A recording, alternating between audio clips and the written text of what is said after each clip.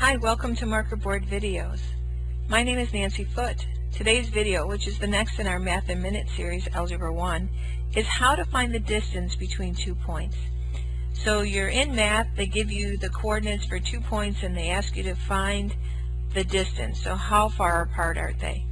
Well, basically what we do, if we know the coordinates of the points, we use Pythagorean theorem, and the reason we do is because, as you can see right here, it's very easy to draw a right triangle, and if we can figure out this distance and square both of them, add them together and take the square root, we'll find that distance.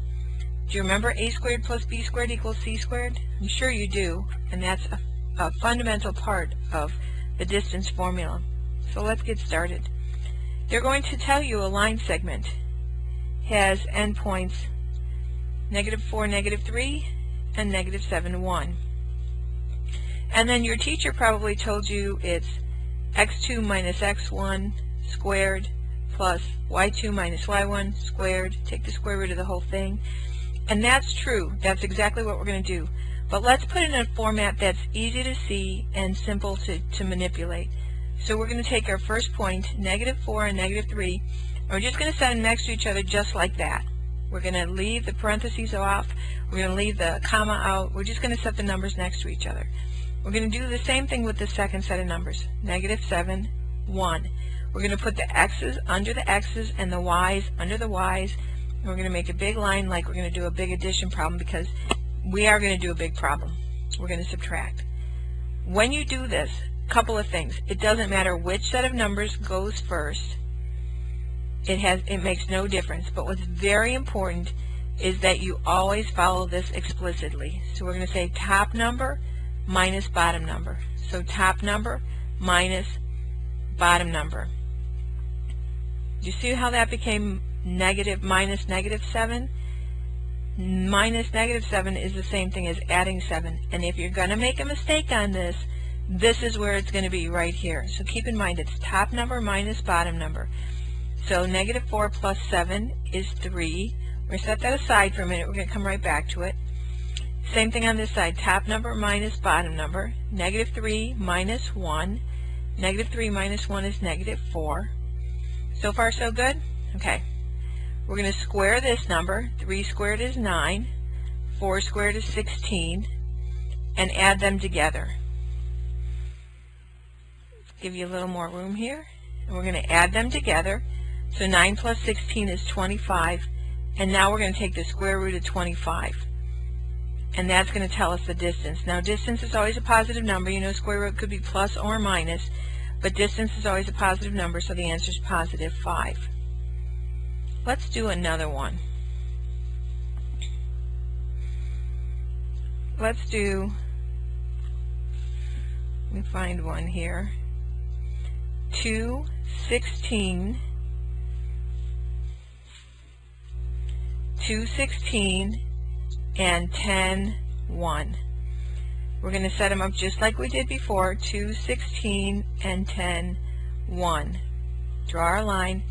Top number minus bottom number. So 2 minus 10. 2 minus 10 is -8. Top number minus bottom number. 16 minus 1. 16 minus 1 is 15. Next I'm going to square it. -8 times -8 is 64. And 15 times 15 is 225.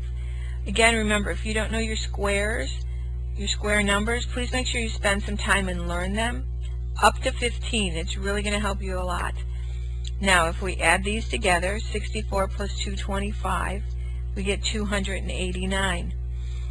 And if we take the square root of 289, you'll see it's a nice even number. Now, let me show you a couple things. When you take the square root of a number, if you have a calculator like this, you can simply press square root, put 289 in, and it'll tell you the answer is 17. But another way to do it is to put in your 289 and then raise your number to the 1/2 power. When you raise something to the 1/2 power to the 0.5 power, what you're doing is you're taking a square root. So that's a little hack that might make things easier for you with your calculator. Either way, it ends up with a distance of 17. So there's your distance.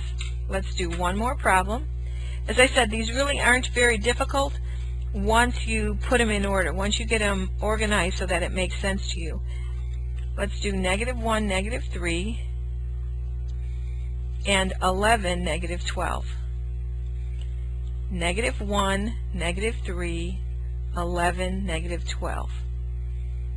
Top number minus bottom number. -1 minus 11 is -12. -3 minus -12, top number minus bottom number, becomes -3 plus 12, which is 9. -12 squared, 144. 9 squared, 81. If you add those together, you get 225. And because you know your square numbers, I know that you know the square root of that is 15. So the distance is 15. Now I want you to hold that in your head for a minute, because we're going to do it again. We're going to do it the opposite way. We're going to put 11, -12, and -1, -3. And I'm going to show you that the answer is going to come out to be 15, just like it did the other way. So it doesn't matter which set of numbers you put on the top. 11 minus -1 is the same thing as 11 plus 1, which is 12.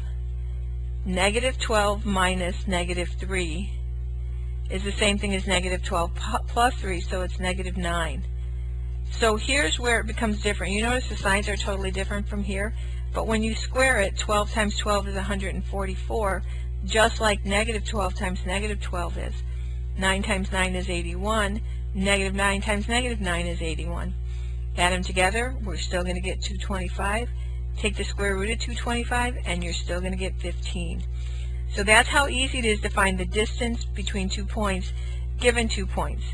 If you have any questions, please leave me a message or send me an email. Have a great day.